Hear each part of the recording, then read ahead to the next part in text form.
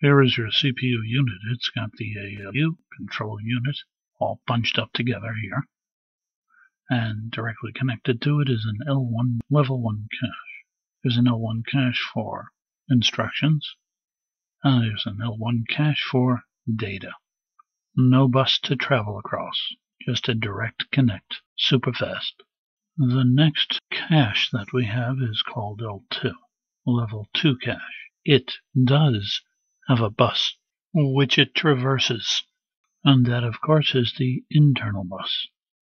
The other cache memory we have is L3 cache, level 3 cache. It too must travel across the internal bus. So if we were to rate these, we would call L3 fast, L2 would be very fast, and L1 would be called super duper fast. This is George Boole. Please rate and share the video. I'd appreciate that.